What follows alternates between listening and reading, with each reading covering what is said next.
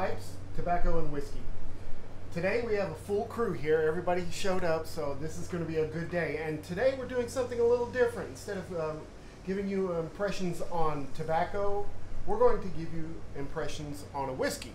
So we went out and purchased this whiskey. I'm going to let Colton kind of tell you a little bit about it. So what we're trying today is Very Old Barton. This is by the Sazerac company, and they're out of Frankfort, Kentucky. Sazerac also owns Buffalo Trace, and Buffalo Trace bottles quite a bit of different whiskey. Obviously the Very Old Barton, they do Buffalo Trace, and they do another one that I like, Benchmark. It's a really, really good whiskey. It's kind of another budget whiskey like this one. This one is at 86 proof, which is 43% alcohol, if you do your math, and it's aged for 4 to 6 years. You can get it for about $12 a bottle. We've seen it for $16 a bottle. That's for a 750. But I did see a 1.75 for $19 at the liquor store a couple days ago. Really? So yeah. So it's definitely a budget whiskey, but we're going to talk about how we think it's actually pretty good for the money, we think. But Dad did some math on it as to what we got. I kind of crunched the numbers, and in a 750 bottle, you can approximately get about 25 ounces. It's about equivalent to 25 ounces. And if we're estimating that a shot is an ounce and a half, then you can get about 17 shots out of a bottle. And at $12 a bottle, that comes out to be about 70 to 72 cents a shot. So it's pretty economical. Yeah, and sure. And we got this at a Total Wine here in Texas. I don't know how popular that is across the nation, but I'm sure that this also exists in many other different types of liquor stores. At about that price, I'm Yeah, sure. probably around that price. So. Sure. All right, so I guess we're just going to jump right into the tasting and our impressions on it. The first thing I wanted to talk about was the color of it and all that stuff. You know, whenever you look at it, to me it's got a good caramel kind of tint to it, I guess would be a good word. Yeah. Yeah. I don't know about you guys, but it's pretty clear. There's not really too much. Yesterday when we tried this, Nathan and I found a little bit of particulate in there, There's just a little bit. Very small, but it wasn't cloudy at all. No, and I've drank in some bourbons where it's pretty cloudy. They're definitely on the cheaper side, but this one, which is really about at that same price point of the ones that I'm talking about, it's really clear in comparison to them, so that's good. We did notice some legs on it, like once you tilt it and bring it back. There's a lot of discrepancy as to what that really means. So, for me, all that means is the actual viscosity of the alcohol in it. And Yeah, how dense it is with liquor or something. Yeah, there's some that I've seen that, like, whenever you tilt it and you look at the legs, it's almost like a syrup. You know, it's so thick. This one doesn't have that quality, you know, as much. Yeah, the legs can either be thin and runny, Yeah. or thick and a little wider. These are thin and runny. Yes. You know, I read where they did an experiment between a vodka and a bourbon that was the same proof. Yeah. And to see if the legs were similar on each one, Mm-hmm. and they were totally different. So it blew that theory out of the water. Oh, So you know, what do legs mean? Who knows? All I know is that the color is a caramel color. Mm-hmm. Typically, if the darker the color, the more intense the flavors. Yeah. Yeah. But you know, and this is kind of a clear caramel, so it's not real dark. It's kind of on the lighter side. Yeah. And also on the darker, you know, that's the longer it's aged, the darker it gets. You know. Well, So, it can absorb more qualities from the wood Mhm. and the casks and the charring from the wood. So yeah. yeah. So like in comparison to like a Highland Park 12, this is a little bit on the lighter color.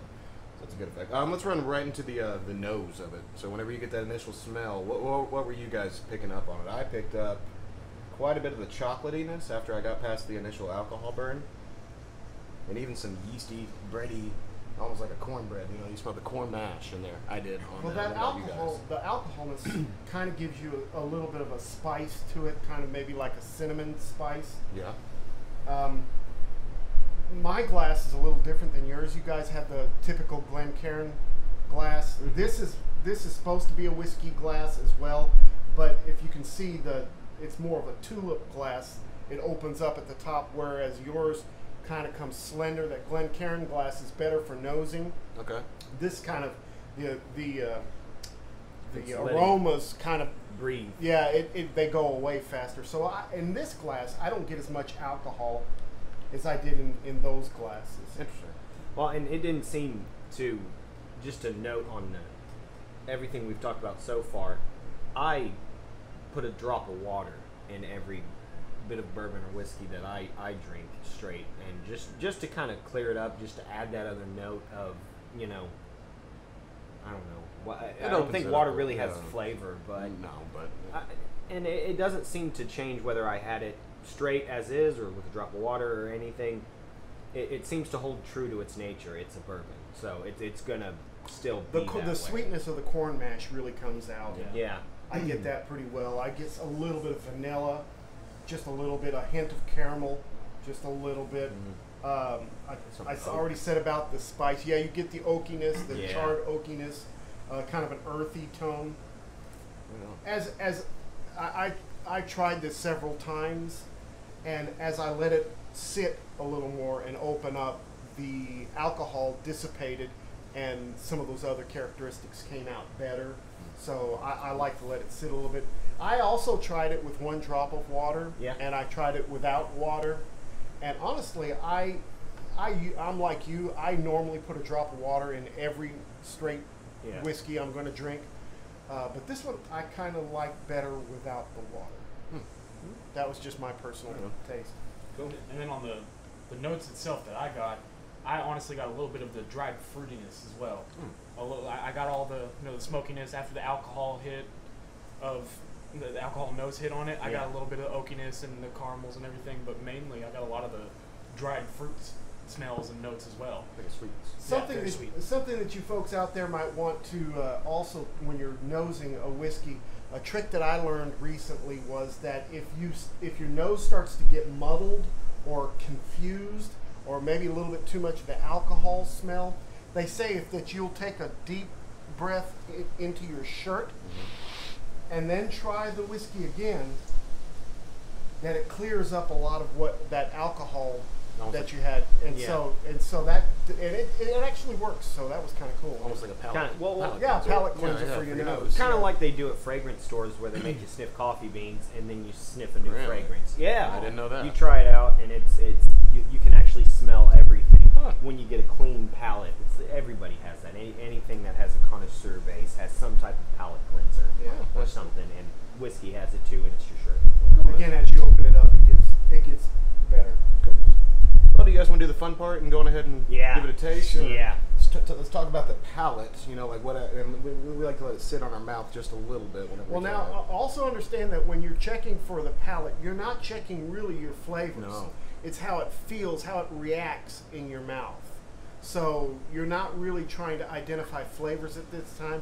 It's what it feels like in your mouth. Okay. So I'm gonna go ahead and start and say it's a bourbon. Yeah. So those of you who don't drink bourbon often, you're gonna try this. You're gonna make a grimace. You're gonna make a face. It's got that burn to it. But I will say that with this particular one that I've tried out of several, I'll say economic brands or economic bottles of whiskey, bourbon, things like that, man, that burn is low though. It doesn't. It's short. It's very short. It's a sting. It's a hit, and then pretty much it's done. Punchy. Yeah. It's punchy right at the beginning, and there's some alcohol burn that goes along with it. But the actual feel in my mouth is kind of a creamy, velvety kind of right feel. towards the end. It's not too watery, but it's also not syrupy. Yeah. It's right in the middle, kind of a creaminess to it. Yeah. And I kind of like the mouthfeel on this. Yeah, it coats well. Yes. That's I think that's a good thing. No matter how, you swish around the whiskey in your mouth, the bourbon, you do anything, you swish it around. And the burn from the alcohol eventually goes away, where it leaves more of just kind of a warm, lingering feeling to it. And I rather enjoyed that because it punches right at the beginning, and you get the alcohol hit, but after about 2-3 seconds of getting over it, it's really warm. Yeah. It's a really nice feeling. It's not one of those you grimace at it, you make a face. It's one of those you enjoy it because it warms up your whole body, not just your mouth. It's Right. nice. Yeah, I felt the warming. Yeah, definitely in my mouth and like on my tongue. And Nose in it my again, throat, guys. yeah. After you've had a sip, nose it again. You'll notice that alcohol is dissipating now. Wow. It's kind of gone. Yeah, it really is. Yes. And So now you're getting other things like the wood tones and the vanilla and that vanilla just hit for me too pretty yeah, hard. yeah. Because So now it's all now you're past all the Yeah. burn and the Yeah. liquor, and so now it's just that sweetness that's there. Really, really good notes though, all over, and a decent palate. I enjoy the palate. You guys want to go ahead and talk about the flavor? Yeah, the flavoring of it and everything like that. What did you guys get out of the flavor? I give, it's a typical bourbon, man. Yeah. You're going to get that corn mash, sweetie corn mash taste from it. I get a lot of charred oakiness from it. It also has a slight hint when you taste it of kettle corn, and I know that's Yeah. from the mash. Yeah. But that sweetness from kettle corn is kind of in there as well. Really A is. little bit of vanilla, a little spice. That Yeah. cinnamon is still in. Burnt apple, I get a little bit. Okay. Burnt apple. Towards the end of it, at the end of the sip, I'm getting a little marshmallow, like a campfire Like at marshmallow. the end of it. Yeah, like a campfire marshmallow. Interesting. That's You know- that probably is also akin to the fact that this is actually a pretty creamy texture in my mouth. That mouthfeel all the Yeah. way down, all the way in. The toasted, I think toasted. There's a good toasted Yes. feeling to Yeah. it. Maybe I put it similar to like marshmallows, like you do, or something like that. But it just there's a nice toasted feeling all the way through, and it's creamy and it's coated. Yeah, I think a campfire marshmallow. is And right we've about been at it. sitting here for about 5 minutes, close to 5 minutes. It's opened up quite Yeah, a it bit. has. The alcohol burn is somewhat vanished, and now all those other sweeter notes are starting to come out a little bit. Yeah, what's coming out through mine was definitely chocolate. I got a little bit of chocolate actually on the taste of it as well, so that could be the creaminess and the toastedness. Kind of just, I equate marshmallows to chocolate, because it's kind of the same. I don't palate, get yeah. any chocolate really at all. I get a little bit of the chocolate on there. It's a nice little sweet tone on the end of it. I enjoy it. And right now, about 30 seconds after I just tasted it again, I'm really getting that marshmallow kind of taste, the creaminess afterwards, and it's almost like just like that tobacco we tasted the first one. Yeah. It's that campfire feel. Yeah. It's just what it is. So it would probably match really well with that. Was it cask number 2? Yeah. Oh, you talking about the You talking about that we Camoys, used? Yeah, yeah. the Camoys. Yeah, the one that we were. So because they both kind of had that campfire. Yeah, they Yeah. would kinda- probably kinda blend thing. together. Well, at pretty this well. point, the edge The of hot the one. whiskey has kind of disappeared for me, and now I'm getting some spiciness coming through as well. Yeah. So yeah, it's a decent flavor. It's a decent flavor Yeah, for the price point that we're for talking 70 about. cents a shot. Yeah. Yeah. Jeez, man. Can't go wrong. You're not Yeah. beating it. For sure. So moving on, let's go ahead and talk about the finish of the whiskey. So like actually what it feels like, going down, and just the overall afterthoughts of it. Really, Yeah, after so you've good. taken your sip, what stays behind? Yeah. Yeah. What stays behind? What do you taste? Yeah. Uh, What'd you get on it? When I first taste it, I get that kind of dry fruitiness, especially with the smell and the first taste.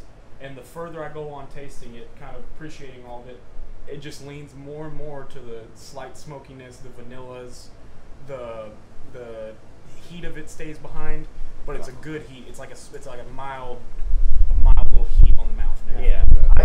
Yeah. I finish up at the end, and it doesn't taste anything like medicine, but sometimes when you taste liquors or other types of alcohol straight, or you take a shot or something, every now and then you'll get medicine texture, some type of medicinal feel to it, like you can tell.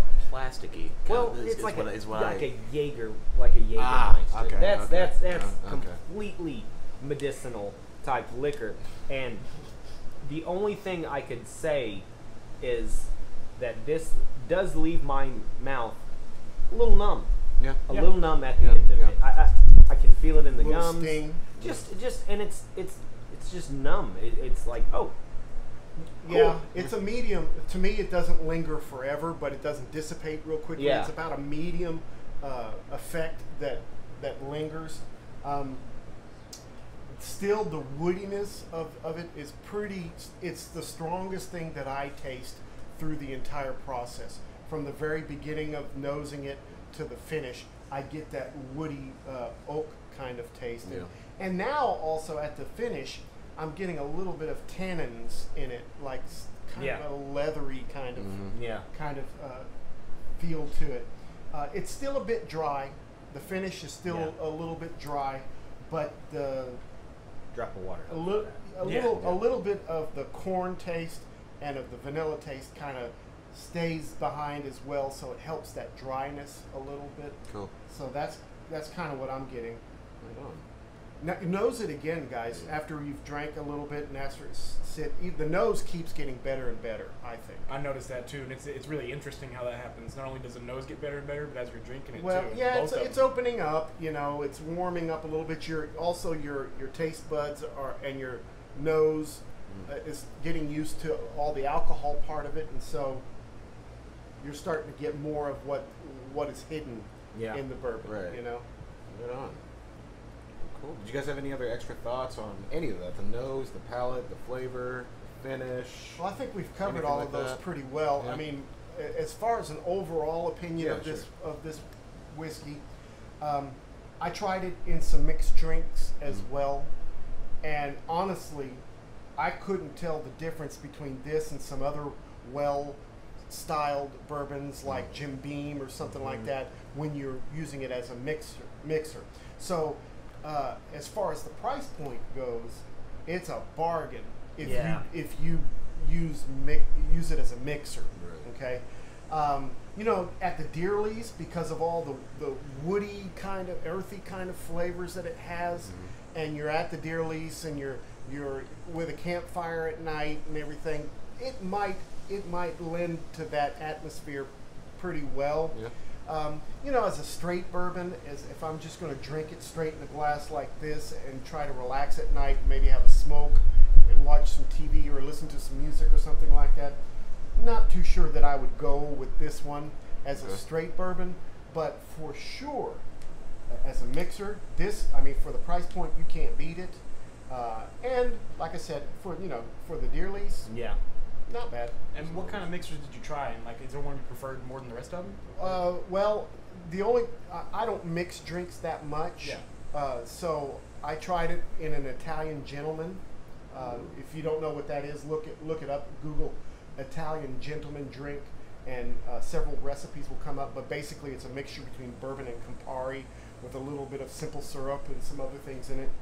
And it was as good as Jim Beam. Same thing with an old fashioned. I had it the same way as an old fashioned, and Dad's right. As a mixer, this is right there at the top. I mean, you're not investing a lot when it comes to your bourbon.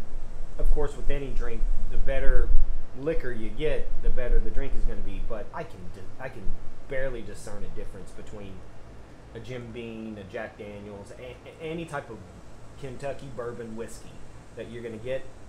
This mixed up with them, I'll put it up there against the rest Yeah, of them. but I liked it. I'm not going to spend, $70 on a Bell Mead or something like that. Yeah, and then mix it with I'm not going to something. do that. So, I'm going to use a less expensive bourbon to mix with, and this fits the bill. It's right Yeah. up there. Well, it's okay because we'd never let you mix Yeah, expensive. no, We'd that's never let that happen. So that's cool. My overall stuff, I did try it once with a whiskey and Coke, but for the most part, I just drank it straight just to get some flavors out of it. I added a little bit of water a few times, and I'm with these three, man, or with these two, man. I have to say it's a really good whiskey for the price point, and it's probably going to be maybe even better than other whiskeys at about this price point. I mean, I'll put it better than one right off the top of my head right which now. one? Jack Daniels. Jack Oh, Daniels. yeah. Ooh. Really? Ooh. Yeah. See, Well, but, Jack just- Daniels to me is a different style of whiskey altogether Yeah. than a bourbon. I don't know if you can consider Jack Daniels as a bourbon since Because it is it's a a Tennessee Tennessee, whiskey. yeah. I don't know, but they may call it a bourbon. But to me, it's a different style for sure. Yeah, I I don't know. I'm just not a huge fan of something like that. Probably too many bad experiences. But I will put this up there with some of those other brands that are $20, $22 a bottle. Yeah. I will put this up there with them. Cool. This is definitely a fair price for your fair shake of a good drink. You know, I was reading Overall, on this particular whiskey for this impression, and this actually did win some awards as best value whiskey, best value bourbon, against those like Evan Williams and things like that. And so this, well, you know, hey, for what it is, $12. Yeah. You know, 17 shots of booze. Yeah, It's pretty good. go for I've it. just got painful thoughts of Evan Williams. That's all. It's, Yeah, well. That's one of those I would never like to look back on, honestly. Well, look, there you go. Very Old Barton. There you go. You got a new one. All right. Right on. Well, guys, you got anything else to say about it? Anybody or? No, all around. I would give this, if you're a person that likes to mix drinks, Yeah. or you're just looking for something to take shots of, you know, not sip. Sure. This would be a good one to go for. Okay. Check out your local liquor Liquor store, stores yeah. and see if you can find it. And like if they carry Buffalo Trace, they can also get this. Yeah. Yeah. So you know it's worth the money. Buffalo Trace seems to be a pretty common one to find, too. Yeah. So it's definitely readily available. All right. Well, cool, guys. It's gonna wrap it up for us, I guess, here, and we just wanted to thank you guys for viewing, and please leave your comments, likes, and subscribe, all that kind of stuff down below. Let us know what you think. Give us some notes, you know, et cetera, et cetera. You can also find us on Facebook, right? We really would like to get some feedback because we've gotten a few folks that commented on our videos so far, but they're all like great job, you know, Yeah, really appreciate it. yeah. If you've got some critical things that you want that you would like for us to incorporate or to talk about, we'd really like to hear from you. For sure. So please make sure that you contact us. You can either leave comments below on the video. You can get a hold of me on Facebook. We have a page now on Facebook as well. Pipes, Tobacco, and Whiskey. We have an email address. It's pipes, tobacco, and the word and whiskey @gmail.com. All that information is at the end of the video. If you'll look at that, you can get a hold of us. Yep.